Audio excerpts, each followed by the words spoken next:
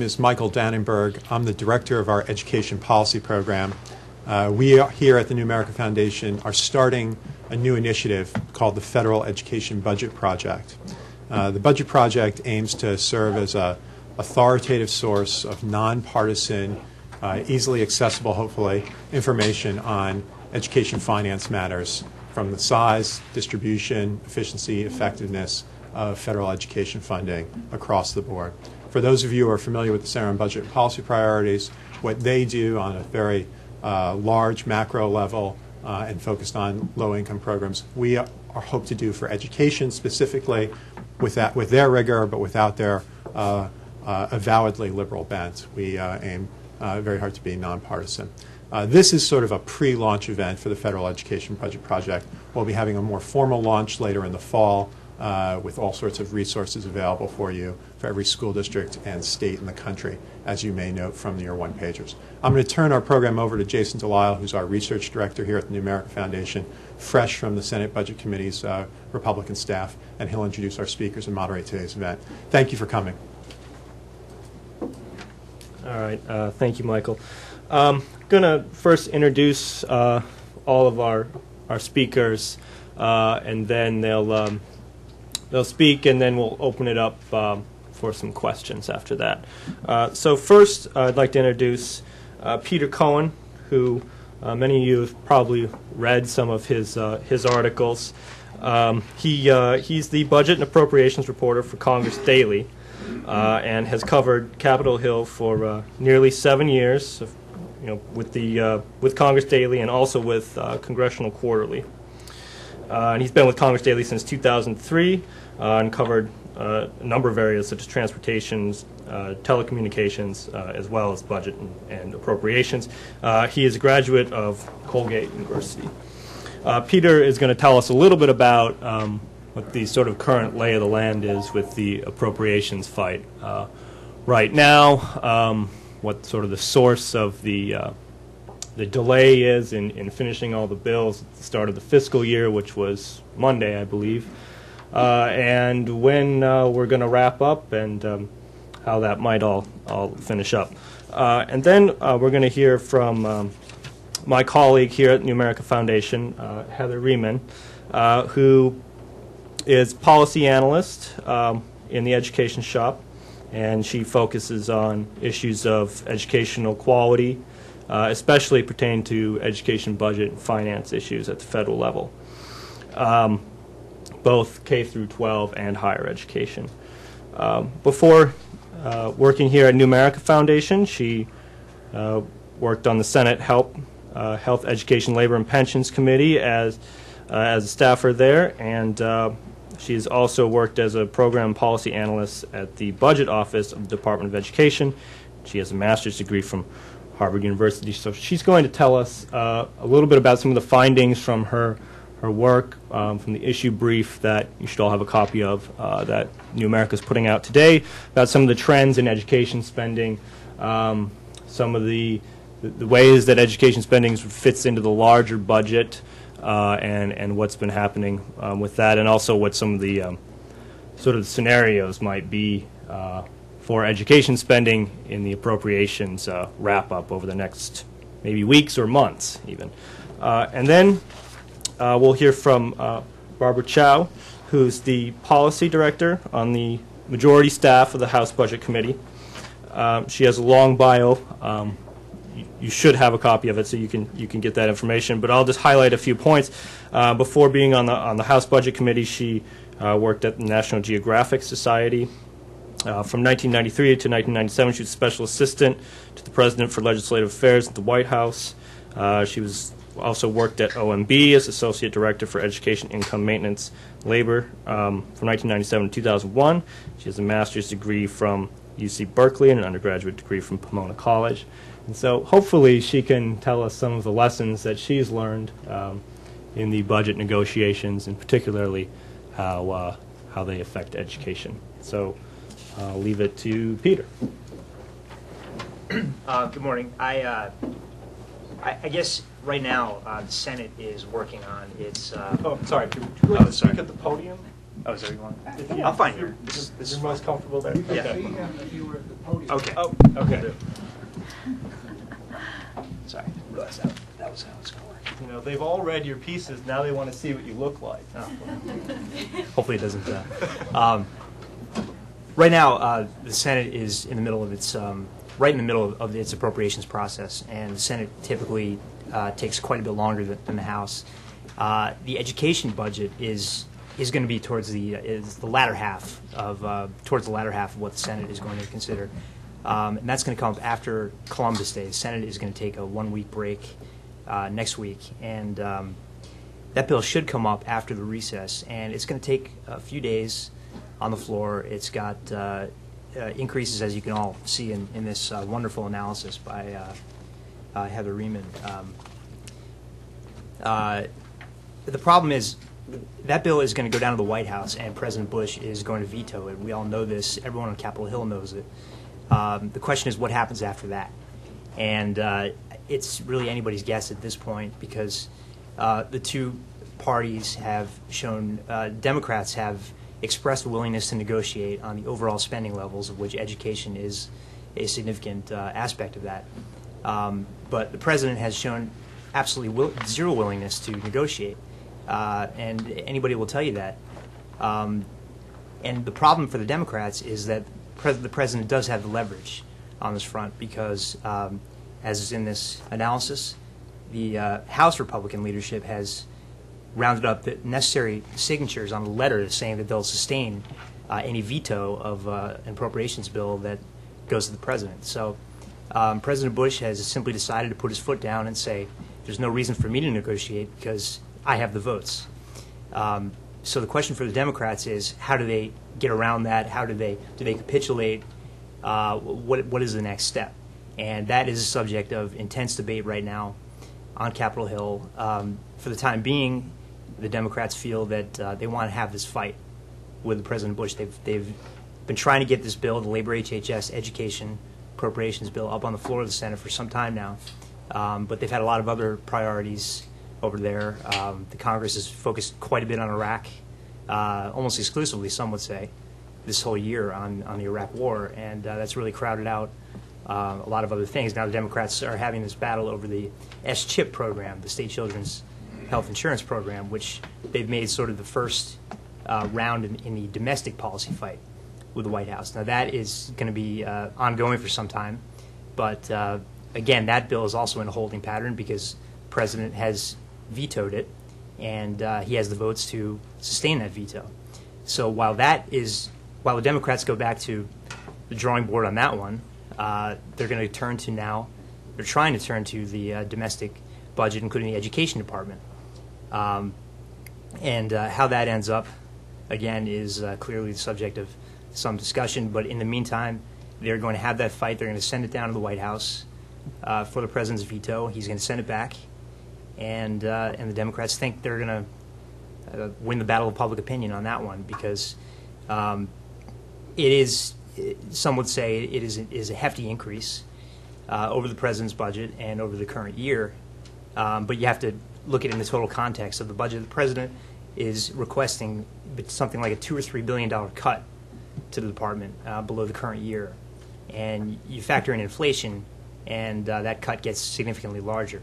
So the debate for the Democrats is, how do they characterize what they're trying to do as something that's modest, very modest, compared with the overall budget of some $3 trillion. And at the same time, the president has requested nearly $200 billion for the war in Iraq. So this is what the Democrats think they can do by sending the education budget to him on its own, combined with HHS and labor, and really just demonstrate that those programs on their own are worthwhile programs. Both parties can support modest increases when you look at the overall federal budget and projected spending on Iraq. That it's really not that much. So that's kind of where they are right now. Whether they're successful in that is, in public opinion, there have been polls out saying that maybe that's a winner for the Democrats. But again, they don't have the votes right now. So your guess is as good as mine. With that, I'll wrap up. All right, thanks, Peter.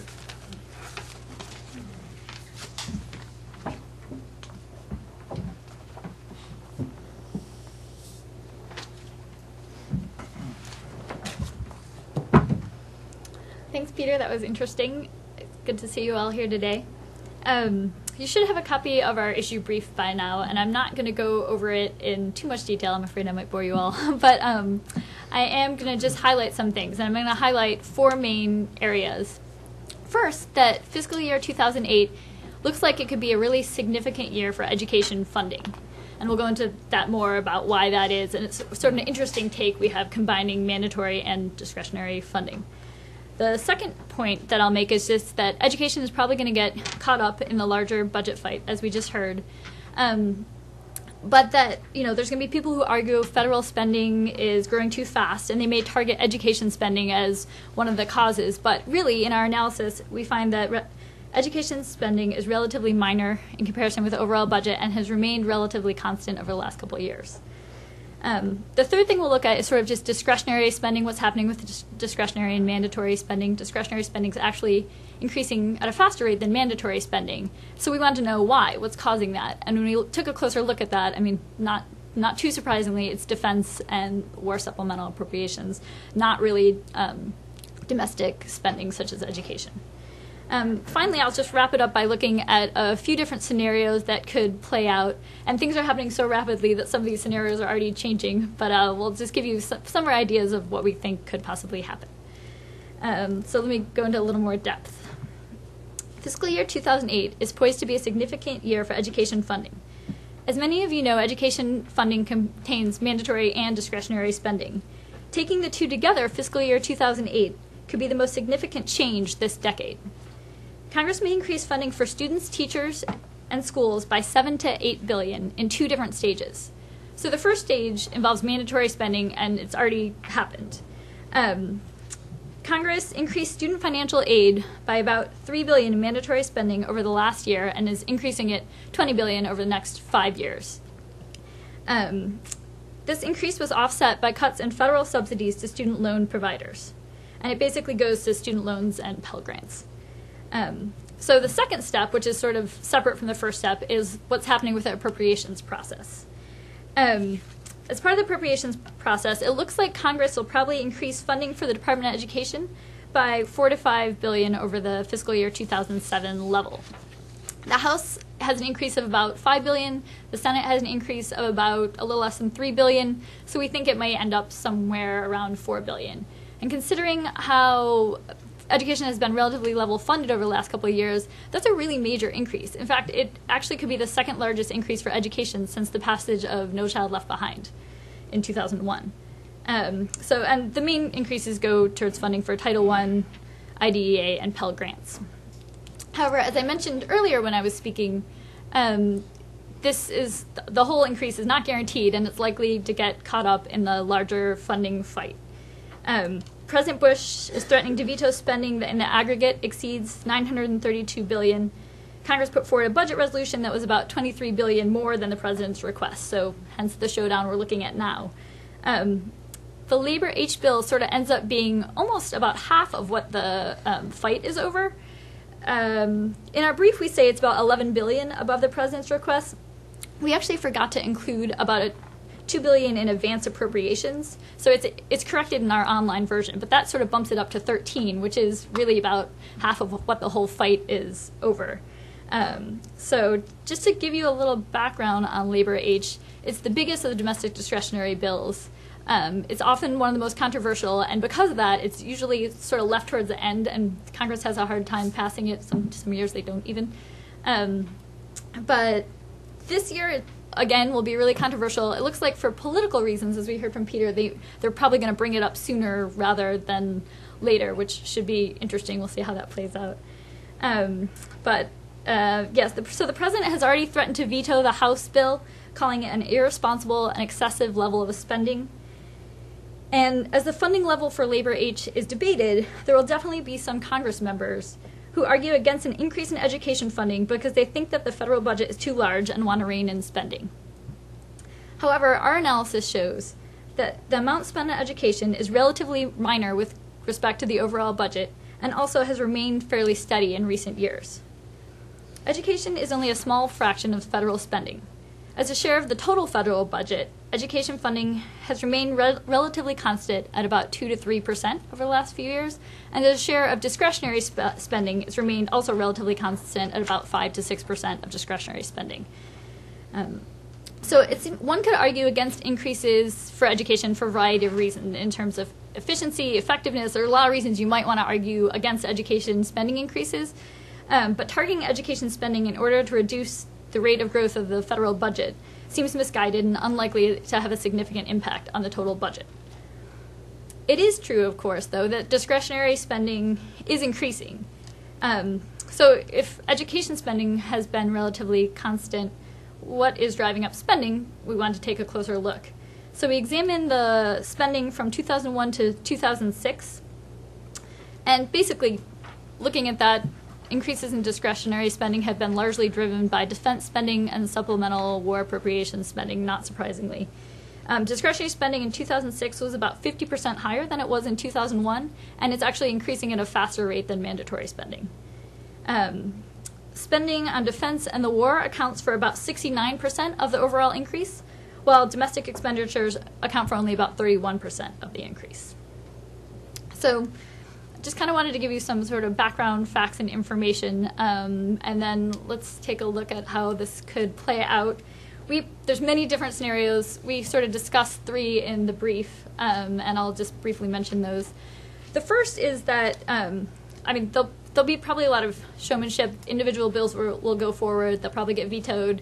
And in the end, Congress will probably pass some sort of omnibus bill. For Republicans facing tough re-election battles, voting against increases for popular domestic programs like education could be problematic. And eventually, some members of Congress may break with the president, especially if the issues are sort of narrowed to education or healthcare or other popular programs.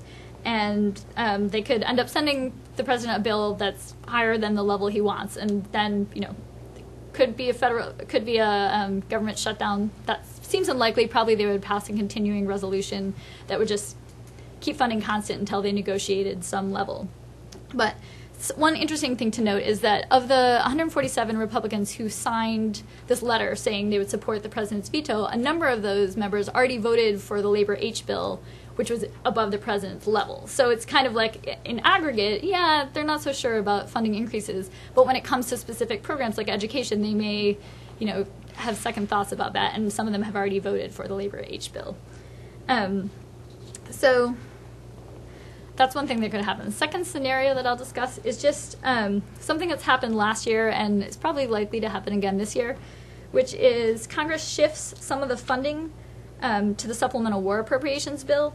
So Congress sort of keeps the level of the domestic discretionary bills up as high as they want it to, and then they cut a program, probably defense makes the most sense, and sort of backfill it and then fund that through the supplemental appropriations bills.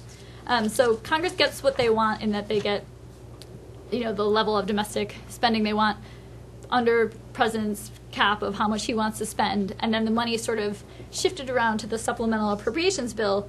And neither Congress nor the president tends to treat the supplemental appropriations bills as if they count towards spending limits. So this sort of budgetary game of backfilling was done last year and is fairly likely to happen again this year. So for the final scenario, this is just kind of an interesting scenario. It's pretty unlikely to happen, but we thought it was worth noting because it directly involves education. So there's a possible deal to be made here.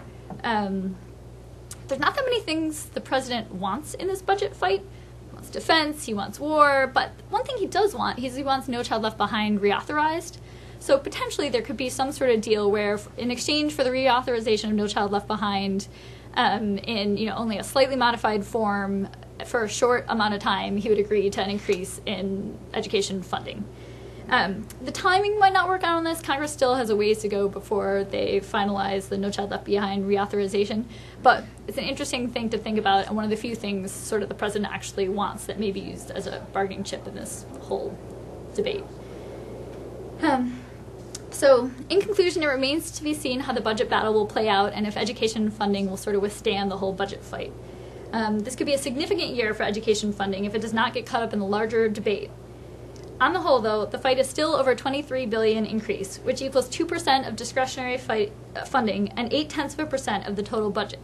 If Congress and the President really want to be serious about the federal budget and reducing it, they need to consider a much broader set of policies and funding proposals.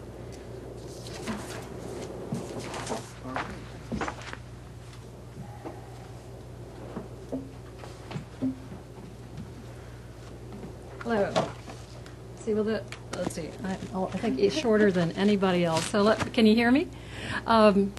Anyway, the challenge of being last in a panel is often that everybody says everything that you're going to say, and you just find yourself crossing. We thought you were best able to handle that, though. So anyway, I think I agree with everything that has been said so far. And, Peter left things by saying that it's anybody's guess, and Heather outlined some different scenarios.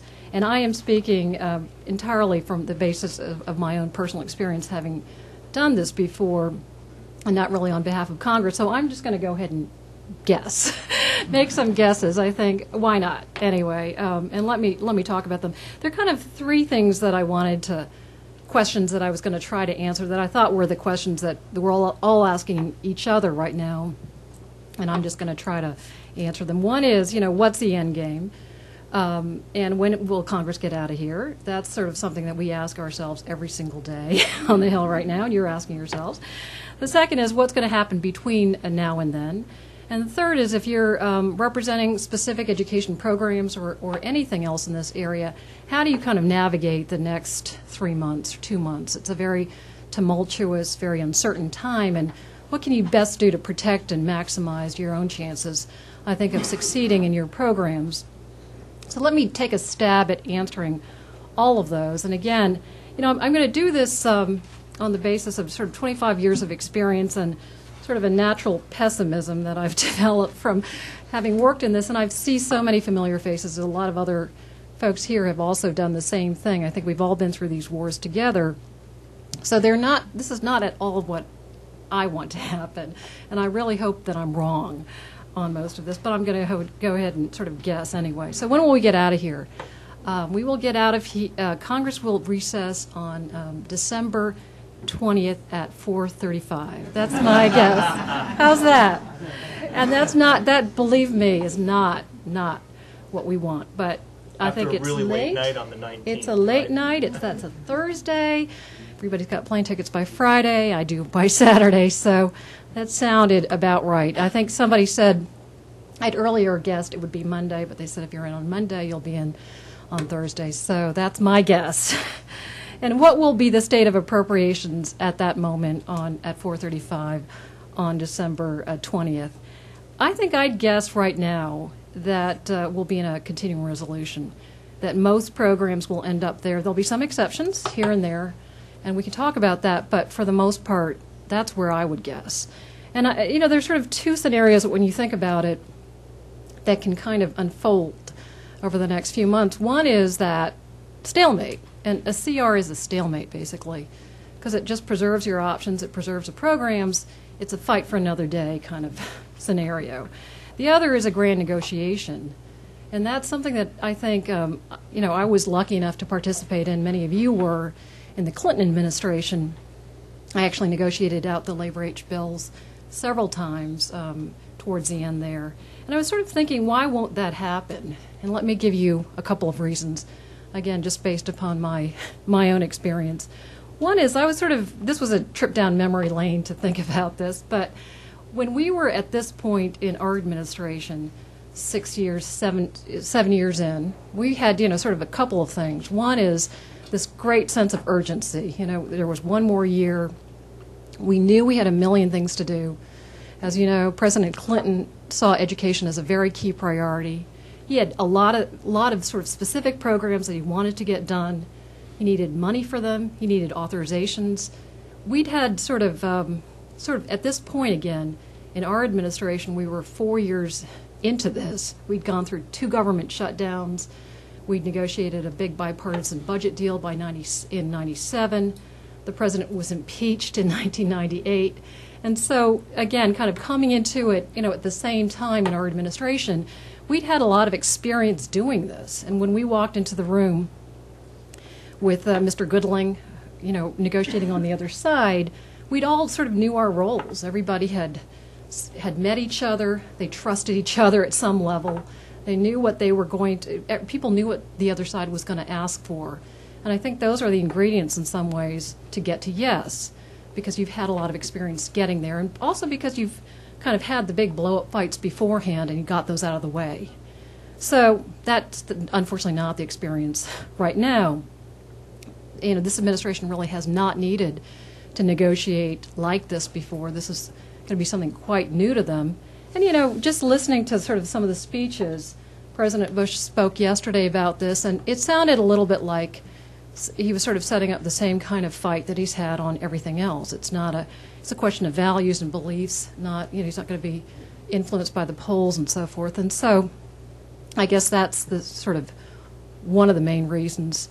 The second is, if you sort of think about, again, the positions of the parties, to repeat what I just said, when we came into those negotiations and those appropriation fights, we had a long list of things that we wanted to get done when we were in the White House. So we wanted class size reduction. Do you remember these days? We wanted school construction. Ed remembers all of these things. We wanted increases in Title I. So we had a list.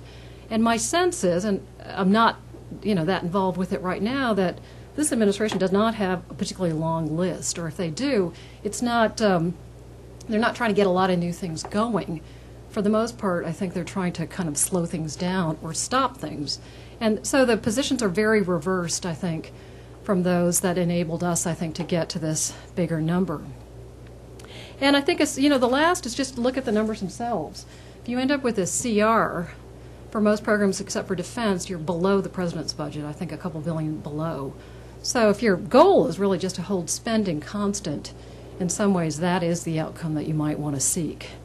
So that's kind of depressing to me, and depressing given that I think Heather, sort of described this as being sort of the best opportunity in many, many years to get a significant increase in education. But for the reasons that I just described, I think this is going to be a challenge. So what's going to happen between now and then? I think Peter described this pretty well. I think there'll be the Senate is working away on its bills. It's hard to get things through the Senate because obviously the votes are not there for a lot of these things. It takes 60 votes to get anything done. So it's more of a challenge. But I think they'll work it out. Congress will send bills to the president.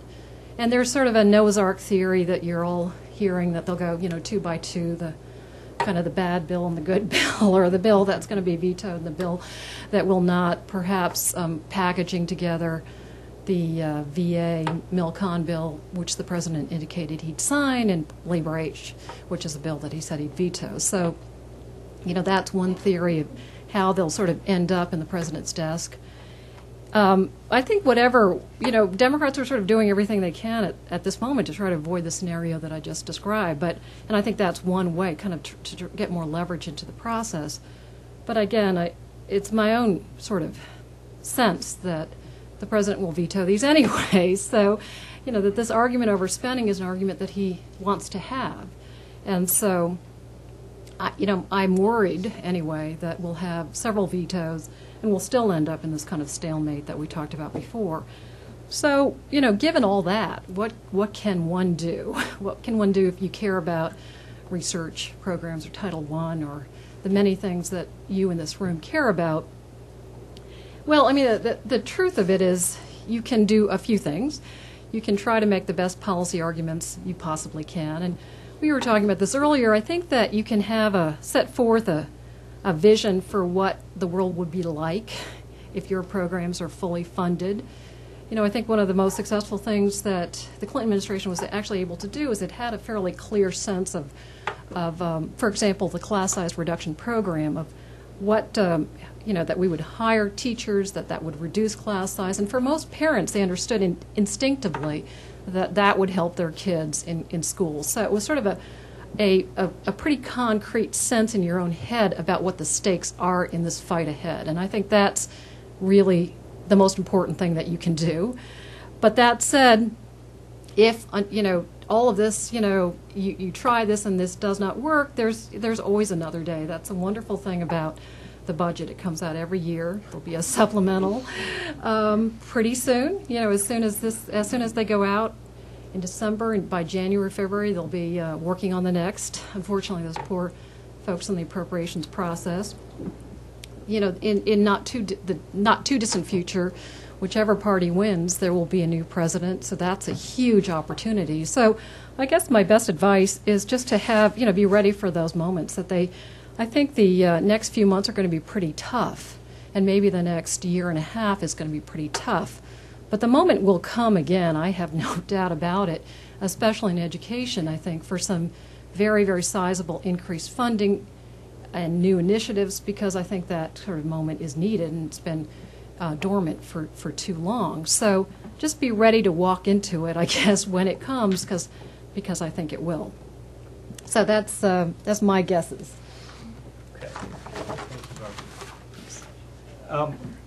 So we'll open it up for questions, but being the moderator, I always get to reserve the right to the first question. So I have one for probably more for Barbara and Heather on some higher education spending.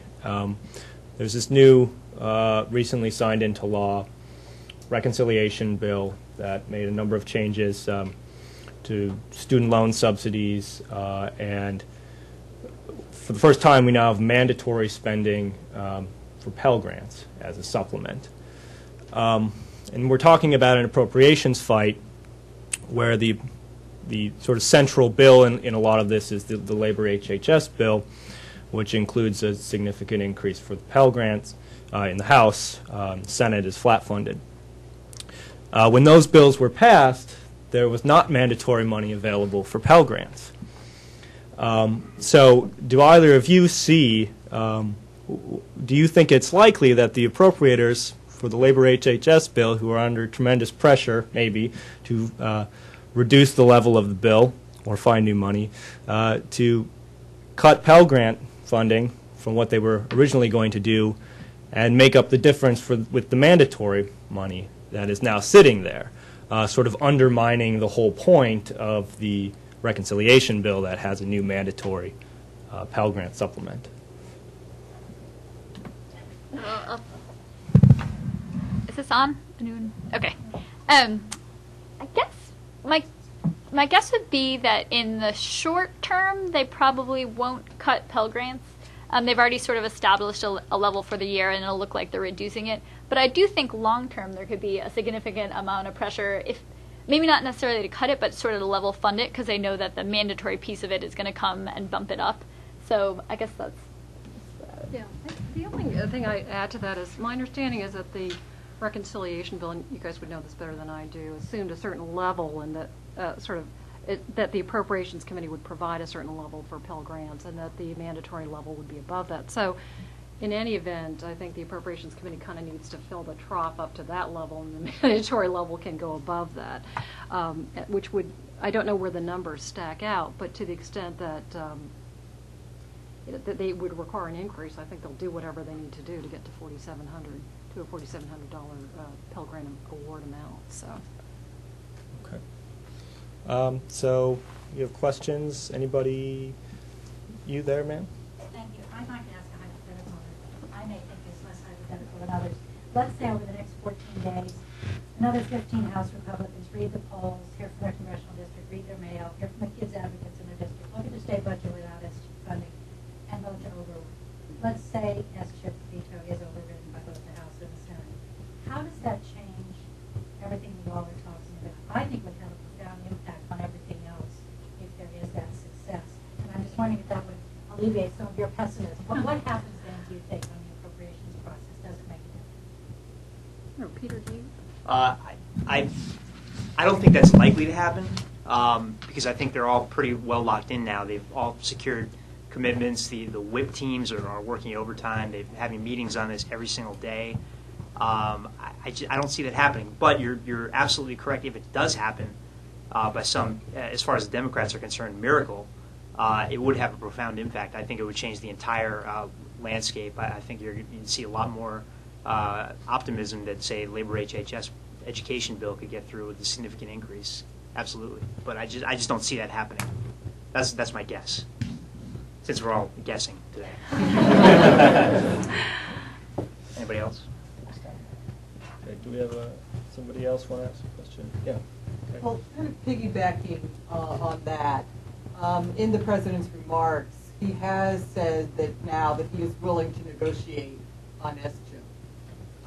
Again, under that scenario, do you see any, since he's willing to negotiate on SCHIP and he hasn't been willing to negotiate on really anything else that we've seen, does that mean that, you know, we've broken a logjam there? And perhaps he is also will be willing to negotiate on the appropriations numbers.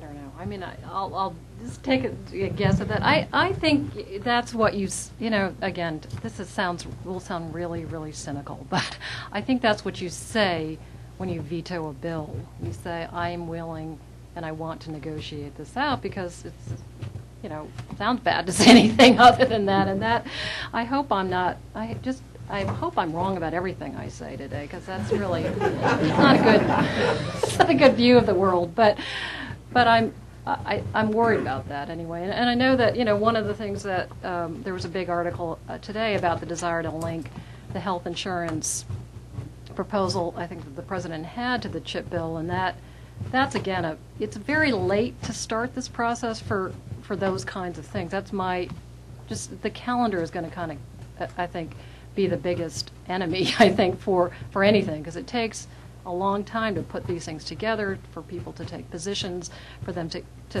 just work out some of the details of this. And so I guess that's I don't know, you guys have a different view? No, I absolutely agree. It's far too late in the game to start working on a massive, sort of putting an entirely new piece on the board. It's I mean, people they're trying to lessen the amount of pieces on the board at this point.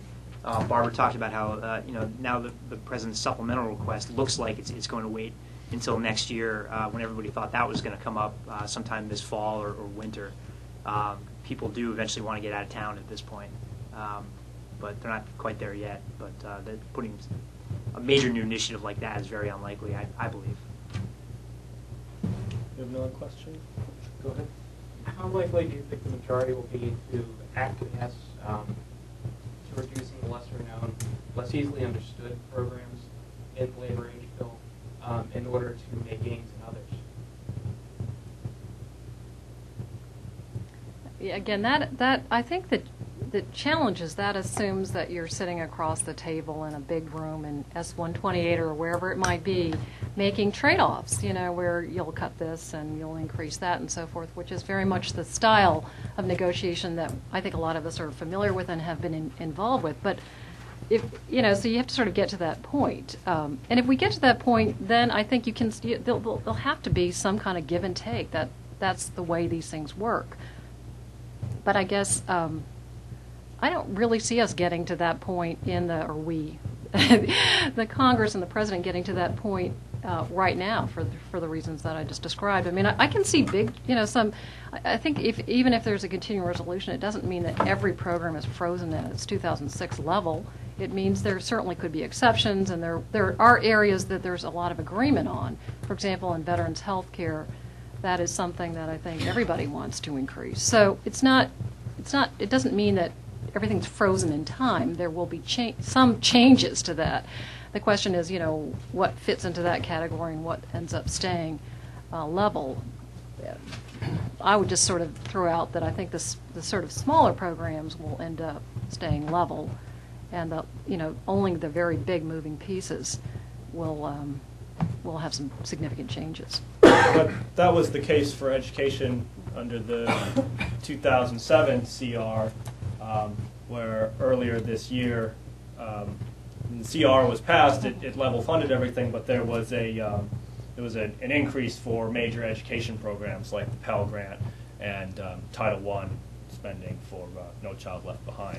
So, and that's something that was done just very recently. And so a CR, yeah, you're right. It doesn't necessarily mean that programs like education would be funded at the same level.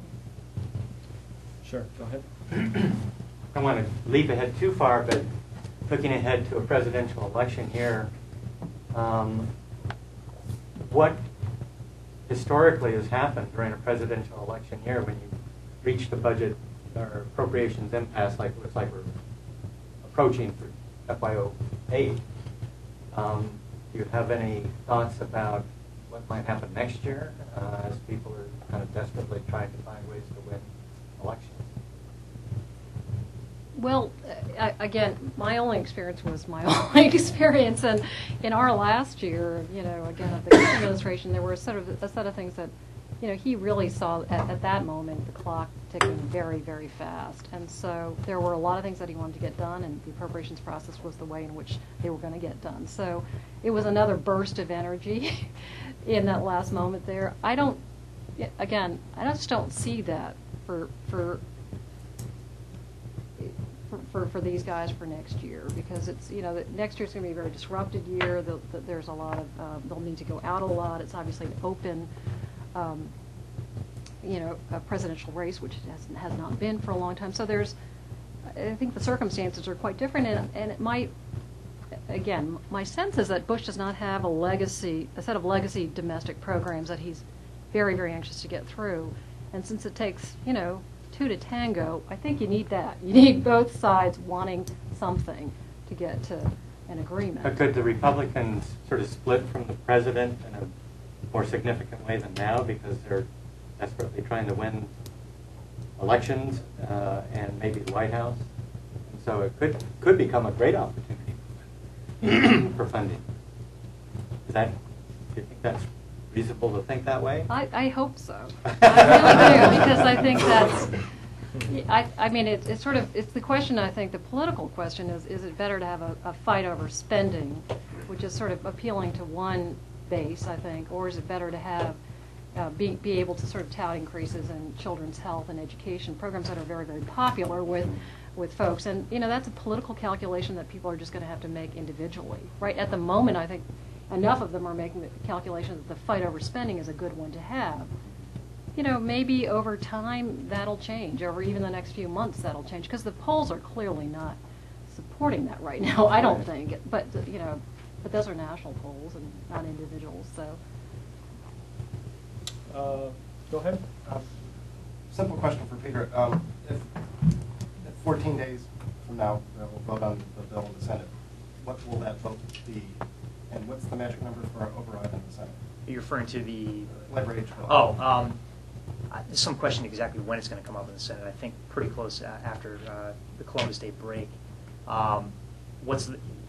You asked me what the vote's going to be. Yeah, $100. See, the problem with that bill in the Senate is it's got stem cell language on it, which some Democrats don't support. All the Democrats, I think, support the funding increases, but the stem cell issue is going to be a little bit of a problem for some of them. So that could kind of artificially drop the vote count down a little bit to below a veto-proof majority. But I think that Senator Harkin, who's the chairman of the committee in the Senate, has indicated he's willing to negotiate on that. That could be something, if they get rid of that in conference, for example, they could boost their support a little bit. As far as the veto-proof, once that happens, 66, 67, I think, that is more likely.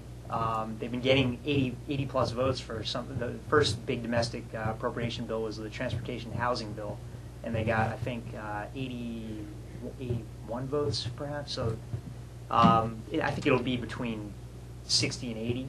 So let's say 70. All right, so we have time for one quick more question. So one more quick one. Anybody? Go ahead.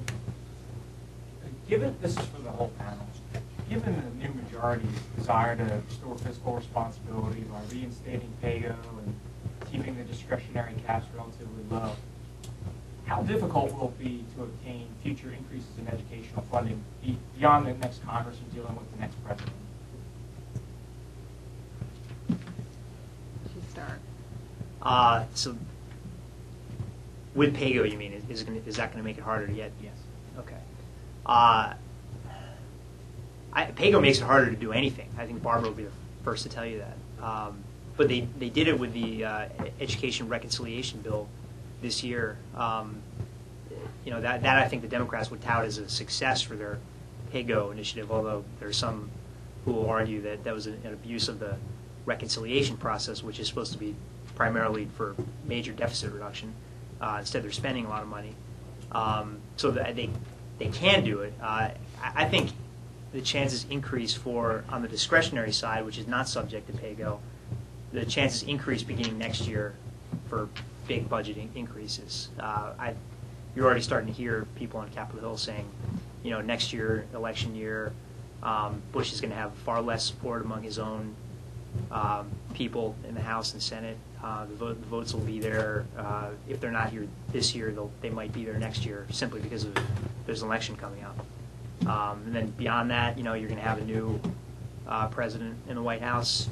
If it's, let's just say, since we're guessing President Clinton, her budget's going to come up to the House and Senate with a big increase probably for education, and then go from there. But pay-go, if they keep it in place, certainly it's going to be a pain for anybody who's trying to increase programs on the entitlement side, on the mandatory side.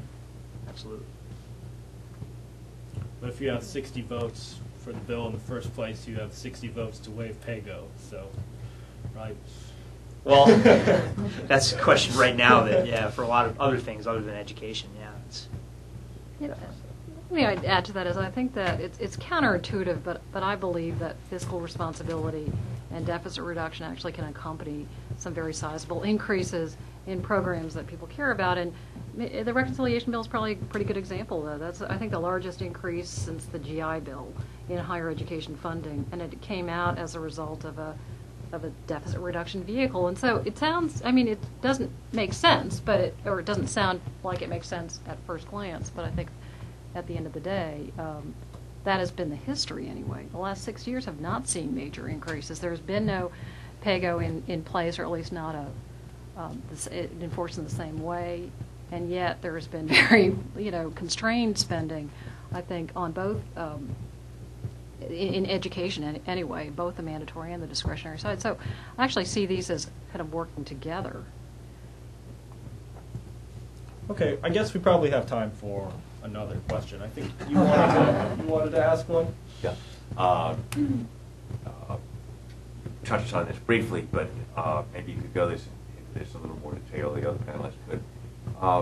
If you were advising the leadership, what order would you advise they bring the approach, they send the approach bills down to the White House, and where would labor rates fit into that? Would you bring the one, for example, that passed the Congress by the widest margin, so there'd be a real chance of veto override to get some momentum? Or you talk about pairing bills. Are there other strategies that the leadership might look at? Again, I think in the, what you're looking for is the maximum leverage. You're looking for, making it sort of a tough vote, I think, for the other side. And so I guess I would, my own favorite candidate would be some kind of bill like the military VA bill has this historic increase for veterans programs, which again is, I don't think there's a lot of disagreement anywhere really about that. And so, that bill, and perhaps with labor age, there could be so many different choices. The Homeland Security bill is another bill that has a lot of support, that I could imagine, that kind of being a good combination of bills to send together. Again, I don't know whether that strategy, I doubt that the decision's been made on how to put these things together, but something that kind of draws attention to the very specific issues and programs that are at stake in this process, I think, is what people would be looking for. But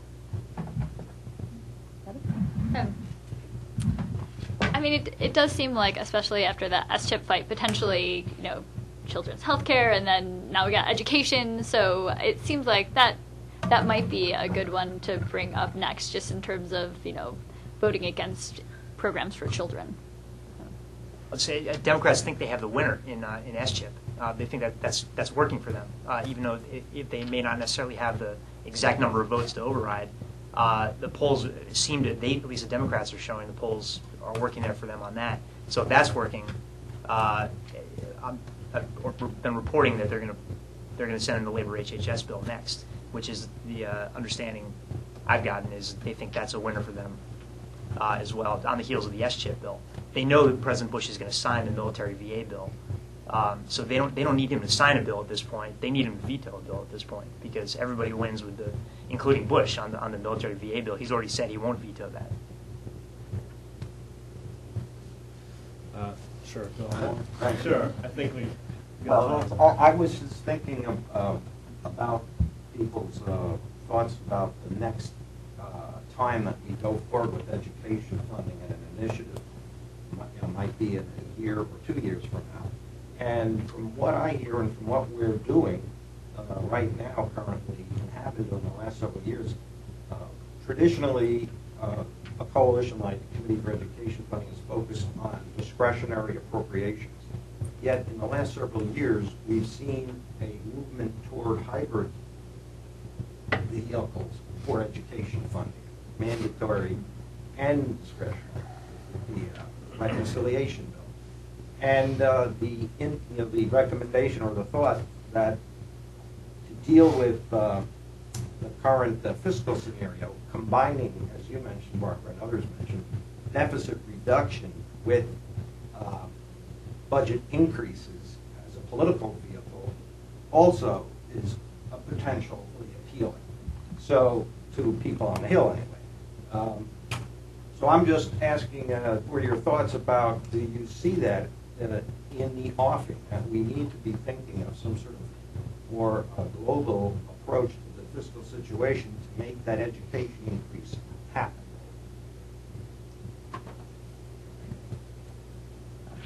Please. Okay. So we need. So just to make sure I'm understanding the question correctly. So you're saying, for example, the special education funding each year is caught up in the discretionary spending fight, and is there something to be gained in moving that fight onto the mandatory side of spending? Is That's an example, and that's already happened. Sure. Fights have been happening. Could happen again. I don't know if people want it to happen, but has been a scenario. And there's others, like the Pell Grant hybrid now. Yeah, no, absolutely. I mean, there's been a lot of interest in kind of moving back and forth across the ledger of programs. I mean, some of the challenges the Appropriations Committee, I think, is, used to the jurisdiction that it has and is very comfortable with that. And so some of these things become, challenge sort of between the committees. I think that becomes a little bit harder to actually carry that out. But there's been a lot of conversations about sort of, I think, about how you can maximize your chances of kind of getting things through, since the appropriations fight seems to be so hard right now. And we've seen some successes, I think, on the other side of things. In terms of a more global solution,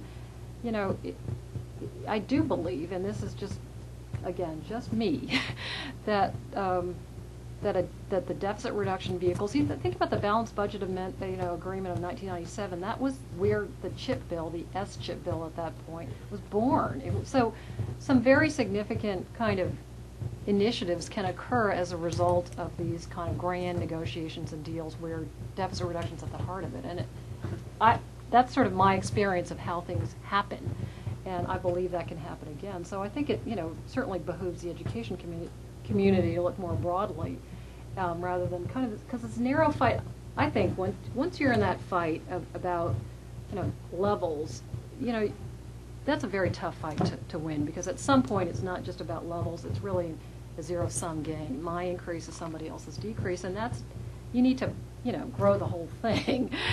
The whole pot needs to change, the whole way in which people approach this needs to change, or I think you're just fighting over the kind of scraps of it. And I think that occurs actually through some of these bigger kind of approaches towards fiscal discipline. Okay, well, I guess that we'll leave it at that. Thank you guys for coming and